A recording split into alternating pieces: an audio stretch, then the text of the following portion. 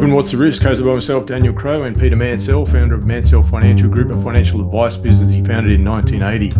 This is a simple video series we hope investors can use to better understand index and portfolio performance, along with addressing some investment questions and dilemmas. This episode is on the NASDAQ 100 Total Return Index in USD, and there's also a little bit of NASDAQ 100 notional net total return data in AUD we'll see. Some people would know the ETFs that seek to track the return of these indices as Invesco's QQQ in the US and Betashares NDQ in Australia. Your investment philosophy book we wrote, shameless plug, available at Amazon. Disclaimer, please pause and read. Suffice to say, our intent is educational, not rendering financial advice. Don't make us tap to sign. These are simple concepts we'd like investors to better understand performance in the short and long term so they can make informed decisions. So periodic performance, just first up, the NASDAQ 100 is 100 of the largest domestic and international non-financial companies listed on the NASDAQ stock market based on market cap, and the index reflects companies across industry groups including computer, hardware and software, telecommunications, retail, wholesale trade and biotechs. Most people know it as a tech-focused index though. Couple of points. The NASDAQ 100 came into inception in 1985, price only. So we're using the total return data available from 1999 in the US, which still covers a very important time period, as the inception return highlights. It's much lower than some of the more short run returns. And down the bottom, even shorter run net notional total return in AUD, which looks even better. And you can see why some Australian investors might be licking their lips when looking at this index. Yeah, look, the fact that the total return index that's available there is, only a bit over 15 years. It also doesn't include the tech rec that's actually included in the earlier numbers, from April 1999 through to 2001, the tech sector in the US was really a net loser of capital.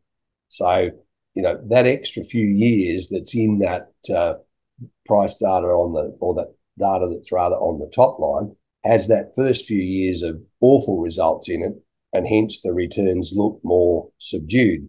Buying into the NASDAQ by the August of 2007, it wasn't the low point in the markets by any means, but certainly it was a low starting point, and returns have been very strong subsequently. So growth of wealth, a big shoot up there early in the piece and a decline and long plateau. And since regaining its previous high, it's continued to rocket upwards. Yeah, look, the tech sector was looked at with very rose-coloured glasses, from 1999 through, to the middle of 2000, and then it copped an absolute bath, as this chart shows. $2 invested around the end of the year 2000, by the end of March 2002 was worth about 40 cents. Whereas you then look at the way that sort of bumped along the bottom for about 9 to 10 years, and then the tech sector gets its act together and investors start buying tech stocks, and prices really start to rise, as evidenced by the rapid increases on the way through to the pre-COVID period, and then even the recovery after COVID. And range of returns, big range in the 1 year periods, and you start to get an inkling of how bad that decline was. But this is a classic risk return story. The range of best to worst for the 1 year is a lot wider than the broader market. But you don't have a broader market here. You have a very narrow market focusing on just 100 technology-related stocks. So when it's good, it's going to be extraordinary. But when it's bad, it's going to be awful. And that's exactly what this chart shows on the left-hand side.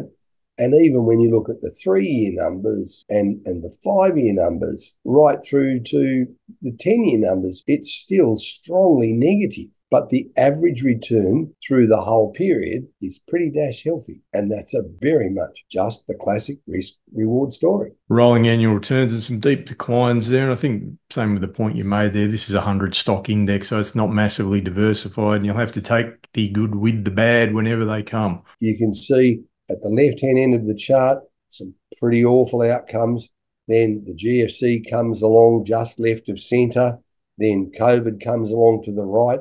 When it's bad, it's going to be really bad. And there's going to be periods of euphoria as evidenced by the 5 or 6 really strong spikes over the course of that chart. Historic chance of a positive or negative, and probably interesting to note here, the chance of a negative historically is a little bit higher than what you'd see in other indices. It's just another piece of evidence that refers to the risk-reward characteristics of this particular index. You know, if we were looking at an MSCI World Index, then by about the 10-year mark, there'd be no negative returns.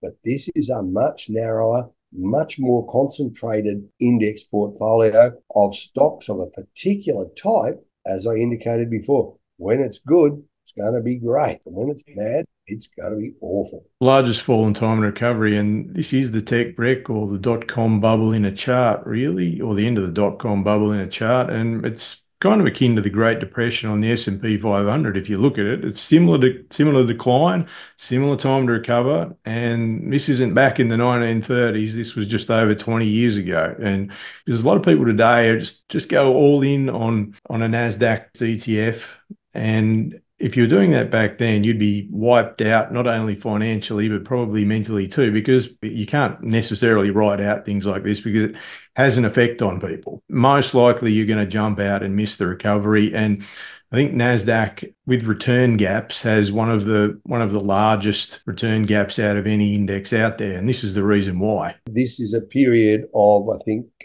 14 and a half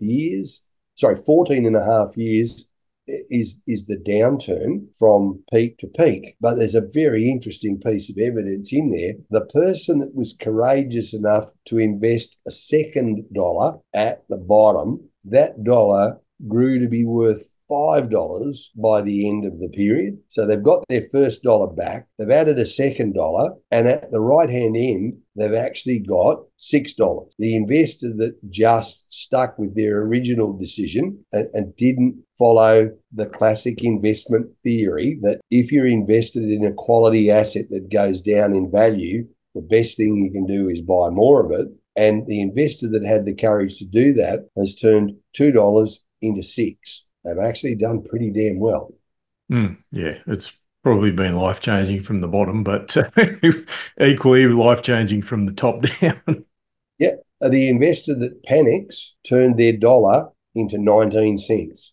Risk return or the efficient frontier, and certainly the best performer since 1999. Took a while to actually get back there, but there's a reason for it, and that's due to the volatility there. I would love to know how many people held and, as the term is, chilled, as they say, while these things happen, and stuck with something like QQQ over that whole time frame.